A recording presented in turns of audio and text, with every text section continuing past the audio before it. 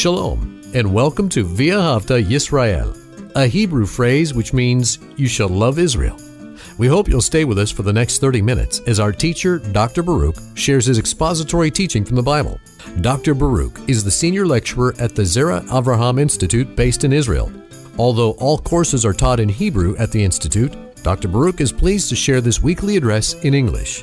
To find out more about our work in Israel, please visit us on the web at LoveIsrael.org. That's one word, LoveIsrael.org. Now, here's Baruch with today's lesson.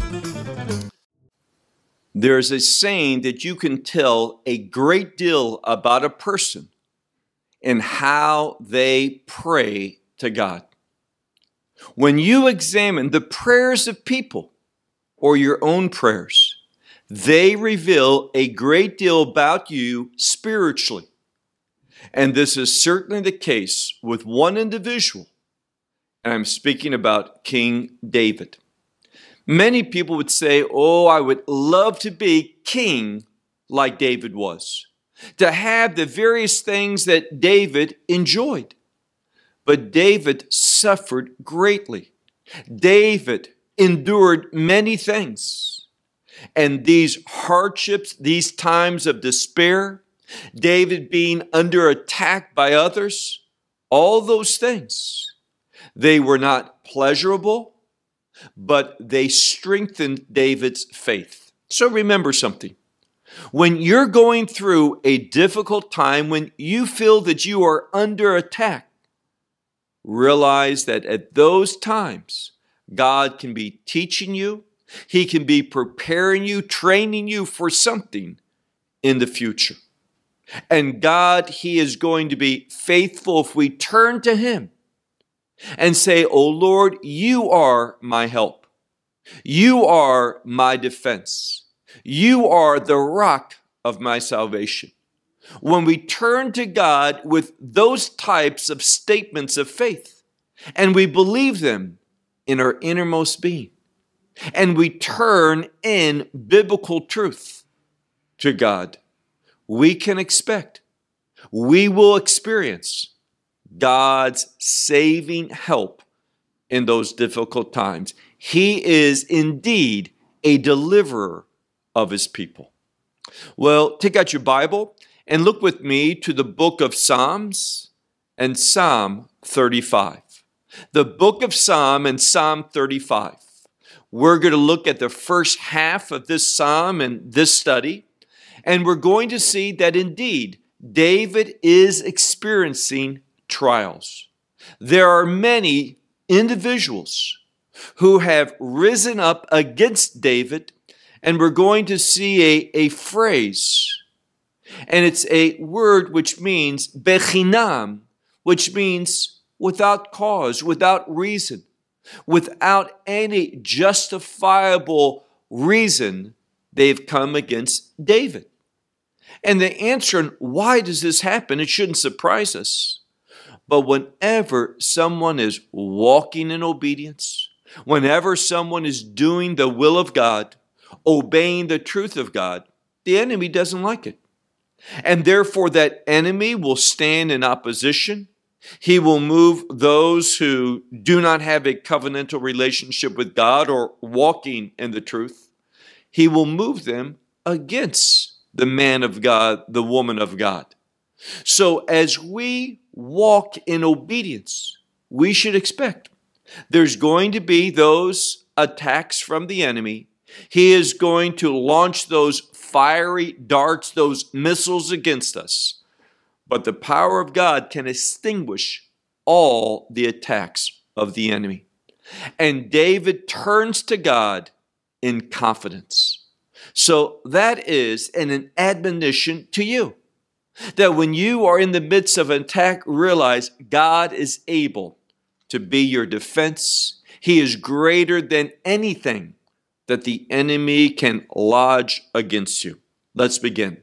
Psalm 35, the first thing we see here is La David, which means of David. Indeed, David is the author of this psalm.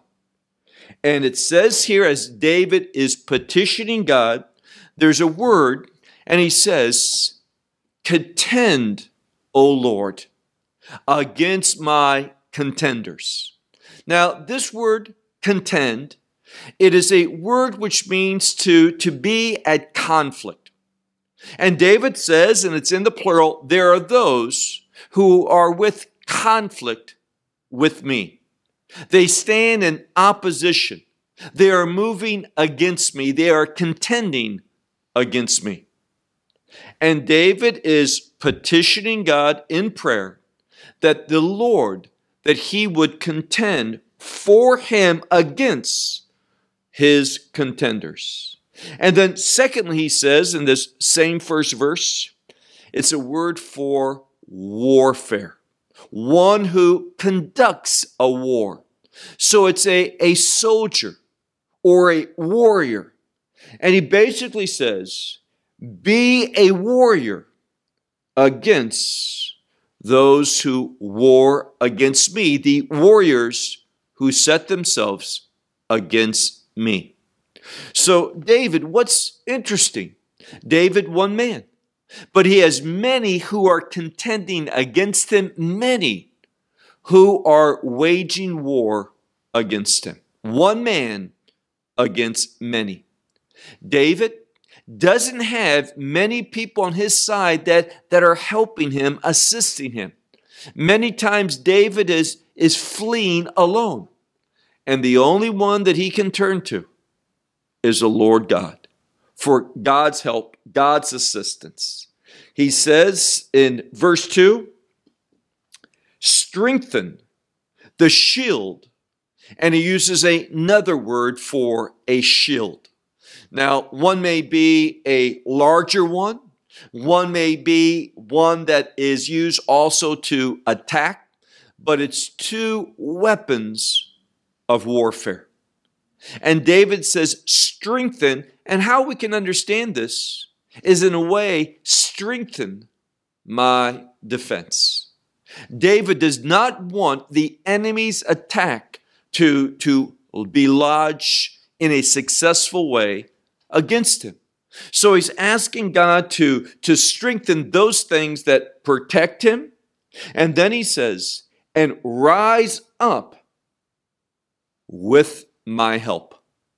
David is petitioning God for assistance, for help. And again, we see that there's no other place that David can turn to.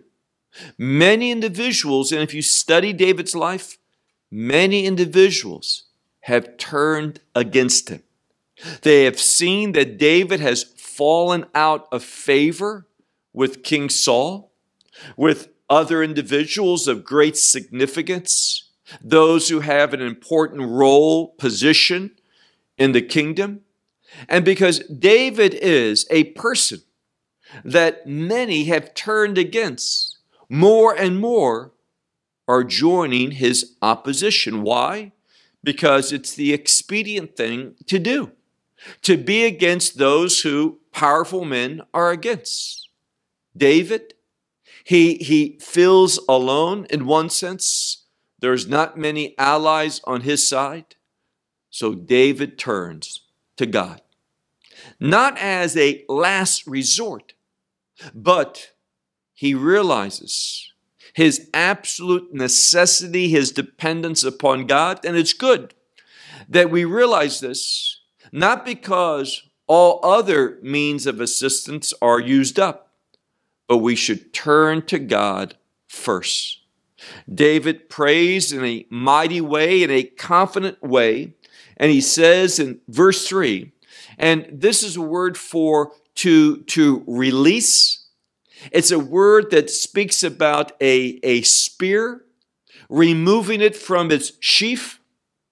And he says, and close, this may be more in the sense of stopping, cutting off, close. And the implication is the way for those that are meeting David.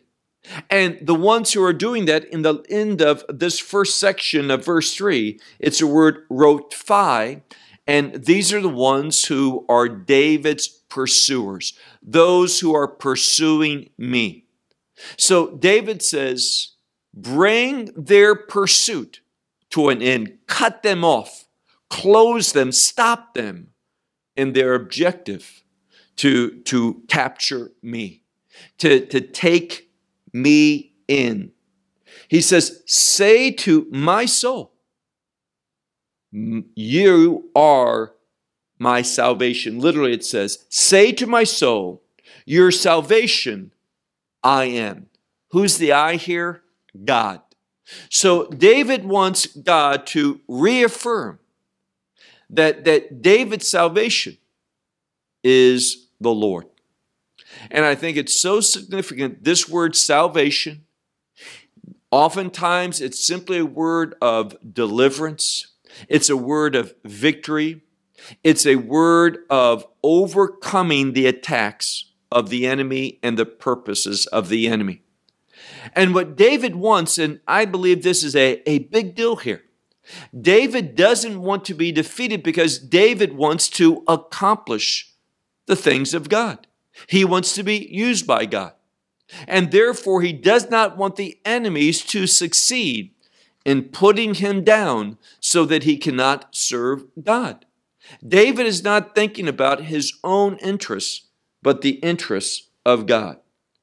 And he says, look at verse 4, may they be ashamed. And there's two different Hebrew words that really speak about the same thing. Being ashamed, they're synonyms. So he says, be ashamed. And again, let them be ashamed. Who? Those who seek my life, my very soul.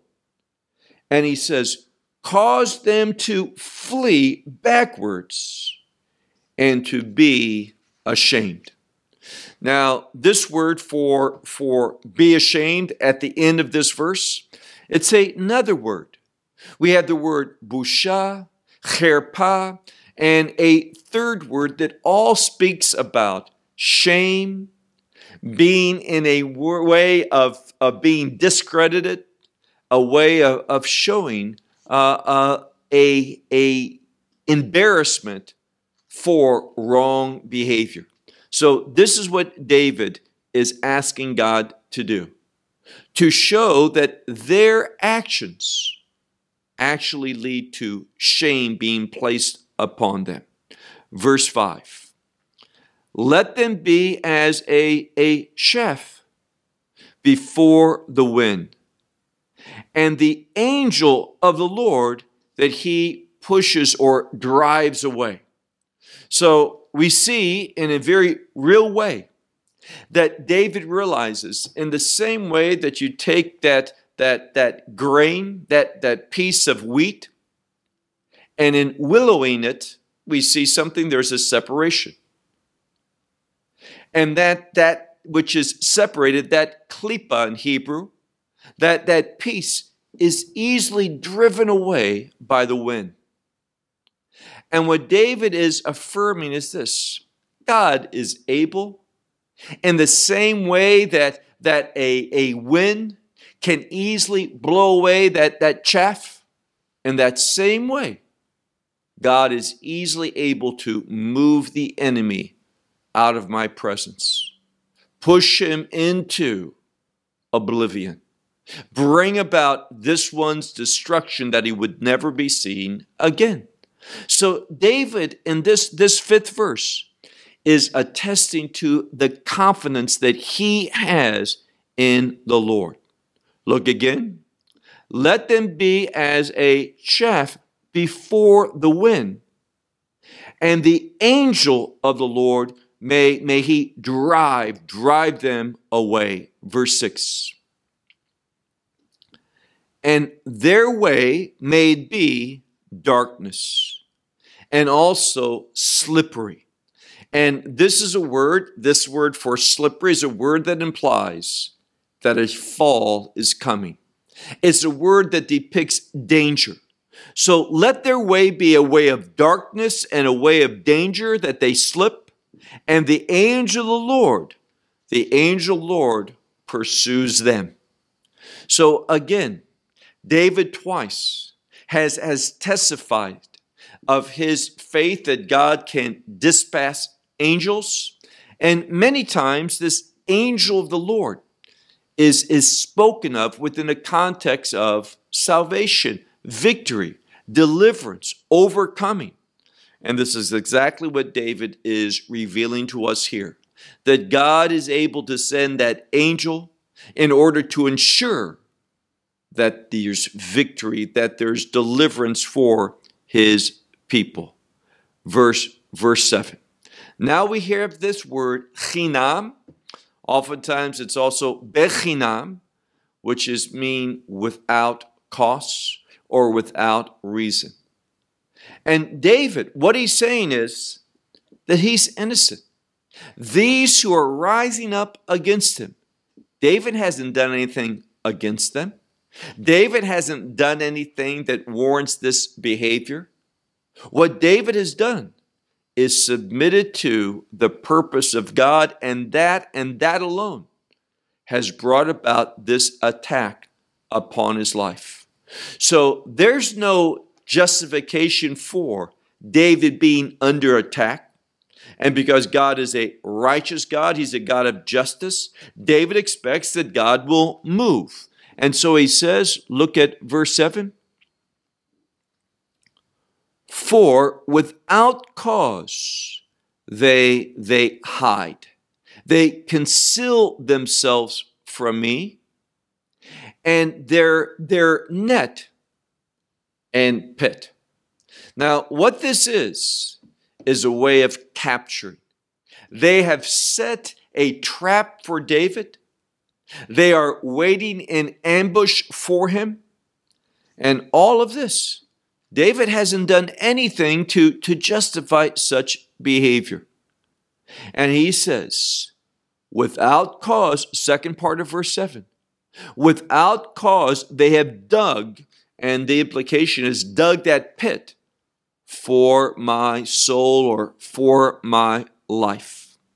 So once again, David is saying over and over, the enemy has gone to great lengths, great extent in order to capture me and bring me down into the pit. Now, this word for pit is a significant word because it speaks of a place of retribution, a place of judgment. And what happens is this: the enemy, because of our faithfulness, our obedience, our submissiveness to the things of God, the enemy wants retribution against that. They cannot, the enemies of God, they cannot tolerate the obedience of the people of God. And they want to bring oppression, adversity, hardship, retribution upon the servants of God. And notice what David says in verse 8. He says, a destruction, and it's the word shoah, which is the ancient word that's used in Hebrew today for Holocaust. So a great destruction, let it come upon him that he will not know. So David is praying to God, God, let there be a destruction, a total annihilation upon him that he doesn't know that's coming, that he's not expecting. What we learn is this: when a person is in disobedience to God, walking under the deceit of the enemy for the purposes of the enemy, that person is going to be totally unprepared for the judgment of God. And that judgment of God is going to come about in a great day of destruction and annihilation for those who are against the things of God. Look now to the second part of verse 8. His net, which he has hidden, let it capture him. And it's the second time we have the word shoah for destruction, a total annihilation. He says, in destruction, let him fall into it. So in destruction, let him fall there. So David wants the enemy to experience that same desire, and what they want to do to David, let it be turned upon them. And what David realizes is a biblical principle. The measure that you measure with will be measured back against you. The sword that you use to slay one, that same sword will slay you. And it speaks about simply a day of God setting things in order. And David is saying, now is that day in my situation. In the plight that I'm in, I need God to move in this mighty way, to bring about great destruction of my enemies. Verse 9. Now there's a change.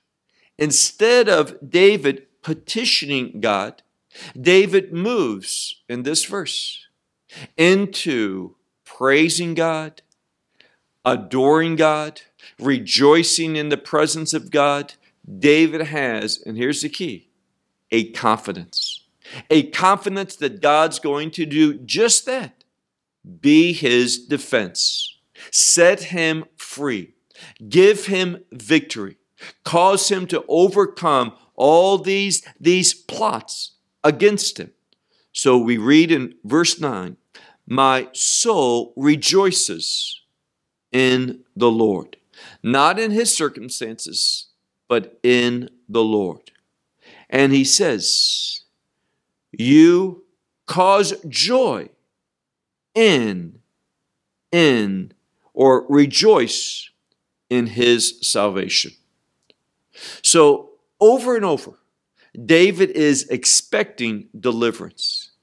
And David is saying, you're the cause for joy, because from you is salvation. Verse 10. All my bones, they will say, O Lord, who is like you?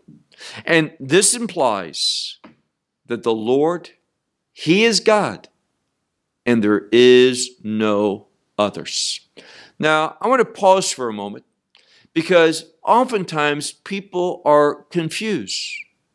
When God speaks about other gods, that you should have no other gods before me, people will say, well, it implies that there are other gods, but God needs to be first in our life, and there should be no other gods in our life. But there are other gods. No, they're not. There's only one God. The reason why God deals sometimes in this language when he speaks about Elohim Acharim, other gods, is because there's other religions, there's other gods that people worship, but there's no reality to those gods. All of that worship, all of that activity, Satan claims for himself. So there's only one God, but there is an enemy, Hasatan, the devil.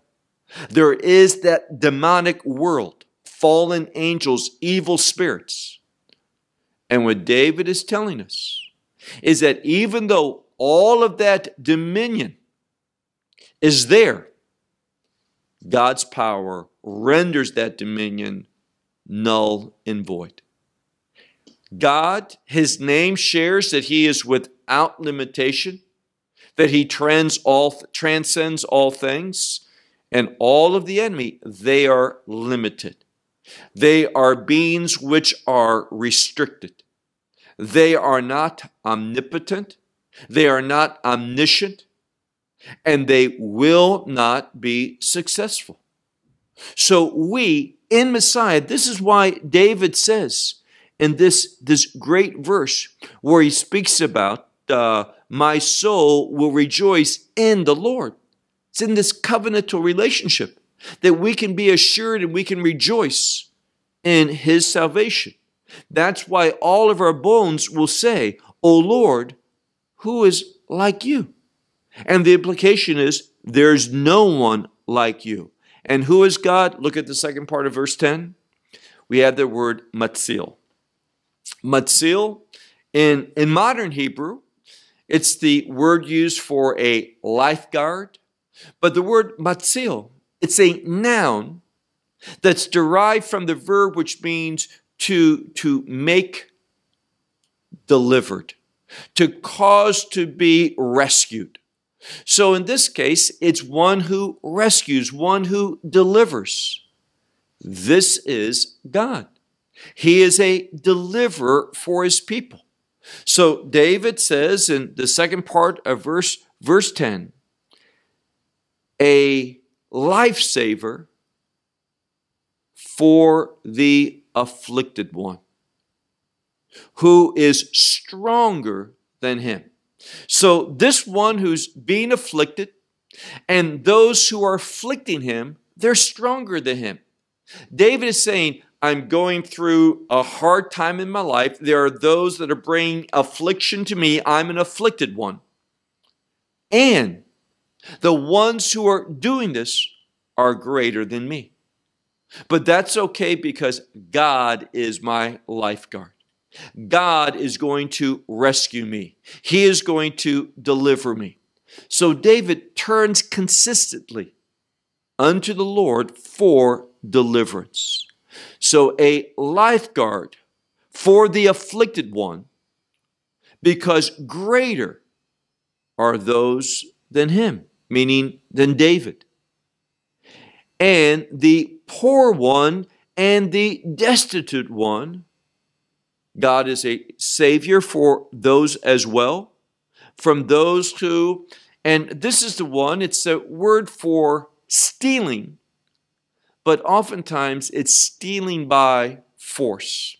It refers to those who want to oppress, one who wants to inflict pain, suffering, and the message here is that the one who has no physical resources, no earthly help, God's going to respond against those who are doing the affliction, the oppression. Verse 12. David cries out. He says, false witnesses rise up. And this word for false witness literally isn't false witness, although some Bibles translate it this way. It's Adei Hamas. Now, literally, this would be violent witnesses. And these are the one, and the commentators say, these are the ones who speak deceit. They lie. They are indeed false witnesses. And their objective is to cause suffering. They're not interested in the truth. And this word Hamas can be that which depicts one who enjoys violence, one who rejoices in the pain, the suffering, the adversity of others. So David says these witnesses of violence, they rise up. What? And their testimony is the implication. He says, I have not known. I don't know what they're talking about, what they are asking me. So David is like being examined, and there's all this information being leveled against him, these accusations, these words of slander and such. They're being leveled against him, and David doesn't know what they're talking about. He's not able to defend himself. He doesn't have any information about them because they're all rooted in deceit, lies, and they're all for the purpose of seeing David suffering, David being oppressed. And again, what we see here is that David is saying, there's no one that's supporting me. There's no one that's helping me. And the only one that I can turn to is God. But you know what? He's enough. He is able. No matter what the enemy is, no matter what the odds are, God is greater than all of them. Verse 12.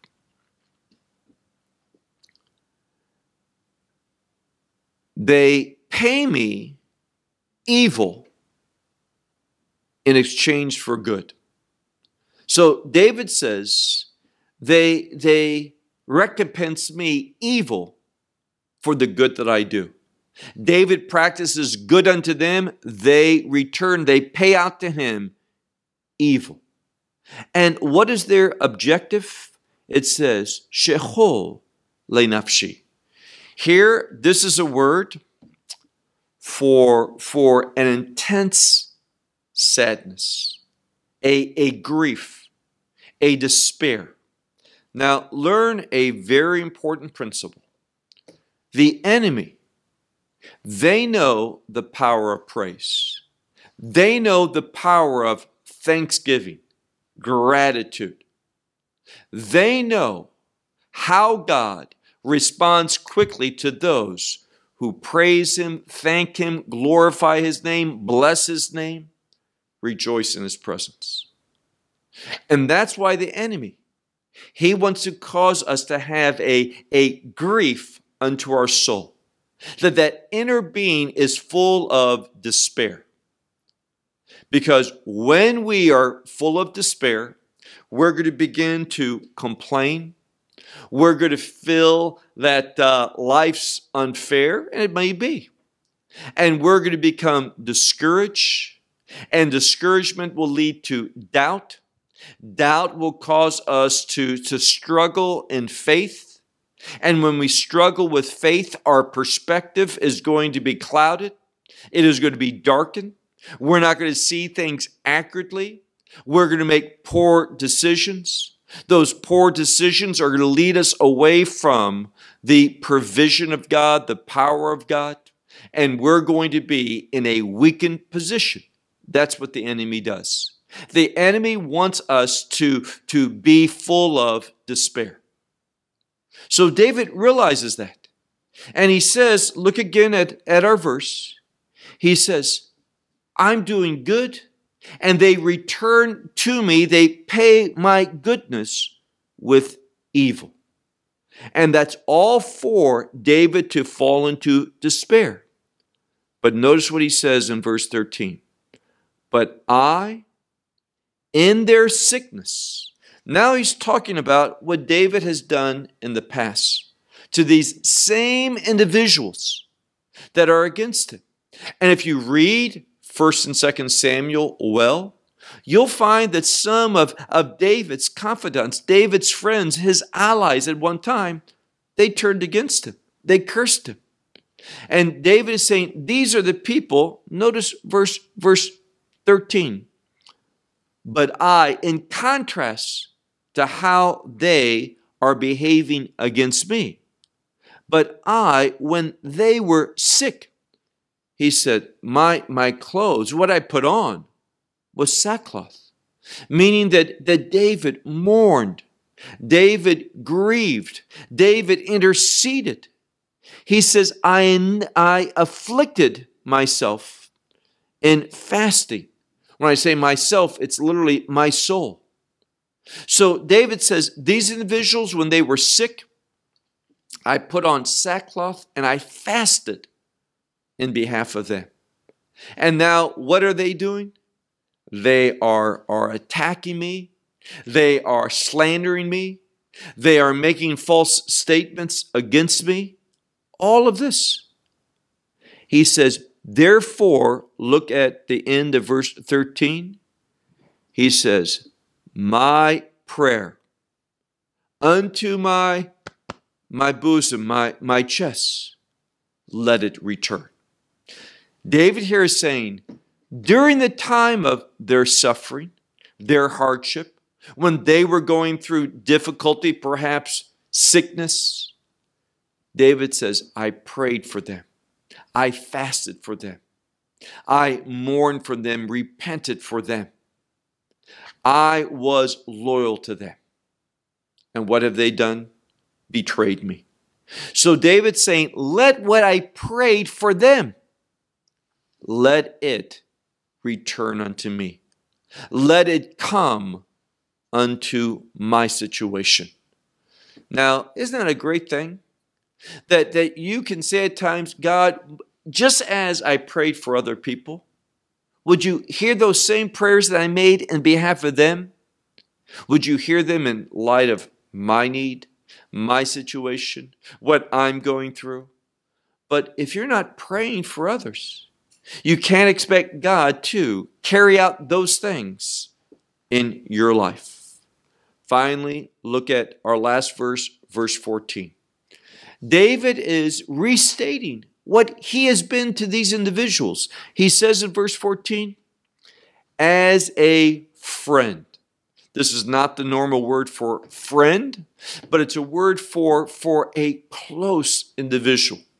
This same word can be used for a spouse, for example. So a person that has a close relationship, a very, very, very personal relationship. He says, as a friend, even as a brother unto me, I walked. Now, this can be understood in two ways. It is in a unique construction, what's called the hitpael, and it's the word for walking, but in this sense, it can refer to walking consistently. David says, these individuals, I have consistently behaved as a friend, as a brother unto them. Now, the second way can be understood is that this same word can be referred to kind of pacing back and forth. And when they were in trouble, David was saying, I just didn't ignore that. But as we've said, he put on sackcloth. He fasted, he prayed, and the idea is that he paced back and forth. He was concerned. He was burdened for them. This is what David behaved like for his friends. And now they have turned against him. So he says, also, like the mourning of a mother. Now, this can be the mourning that one would display for their mom, or it could be the mourning that a mother would have for a child. So he's saying when they were going through hard times, when they were experiencing hardships, incidents of despair, defeat in their life, he says, I was grieved in their behalf as a mother grieves their children. And he says, I was, the word koder is a word for gloomy. It's a word that depicts kind of a blackness that just comes over someone. A atmosphere of despair, sadness, grief. And this is what he says. And the last word here is a word for bowing. And it could be thought of in the sense of David saying, when I heard what happened to them, I felt so much despair. There was just a heavy gloom that came over me. And I was led to place myself prostrate on the ground. And the implication is to intercede for them, to lift them up. And now David, these same individuals that David was so faithful to, these are the ones who have turned against him. Now, there is an important takeaway from that fact, and that is, don't blame God for the disobedience and the betrayal of others. I believe that there are signs that tells us that we are moving to a unique period of time. And that is getting close to the beginning of the birth pains. And in the midst of that time, Messiah makes it very clear that there are going to be children that turn against their parents and parents that turn against their children. Fathers against sons, mothers against daughters, daughter-in-laws against mother-in-laws. And what does the scripture say? The scripture says, the enemy of a man will be the members of his own house.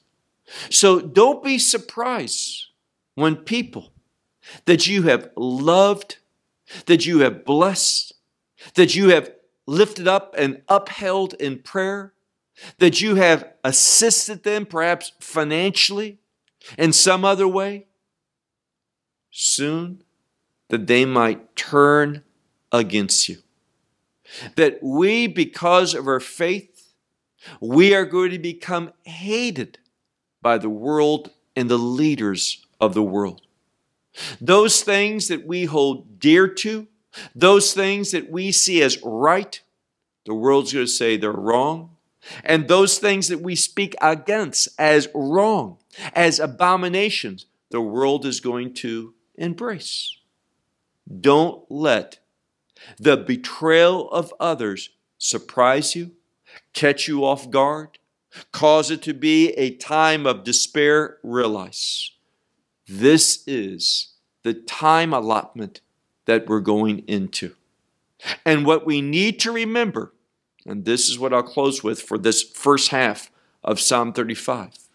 What we need to remember is this: God, if we are in a covenantal relationship with Him through the blood of His only begotten Son, Messiah Yeshua, and we are walking in fidelity to His Word, don't worry about the attacks, the slander of the enemy, them laying in ambush for you, the weapons that they have, the adversity and oppression that they can throw against you, the slander, the lies, the false testimony. Don't be concerned. Realize, write down right now, the days are coming soon when I will be viewed as an outcast, that I will be seen as a bad person, as a bigot, as a narrow-minded one, as someone who is from the dark ages, someone who's an enemy, someone who is deplorable. That's okay, because we are not seeking the approval of the world. No, we want to be approved by our Lord. So David understood this. David wasn't surprised by this. But what did David do? He turned to God for God's assistance. And that's the wisdom that we need to remember as the days, as they are turning dark. I'll close with that. Until next week, shalom from Israel. Well, we hope you will benefit from today's message and share it with others. Please plan to join us each week at this time and on this channel for our broadcast of LoveIsrael.org. Again, to find out more about us, please visit our website, LoveIsrael.org. There you will find articles and numerous other lectures by Baruch. These teachings are in video form. You may download them or watch them in streaming video. Until next week, may the Lord bless you in our Messiah Yeshua, that is, Jesus, as you walk with Him. Shalom from Israel.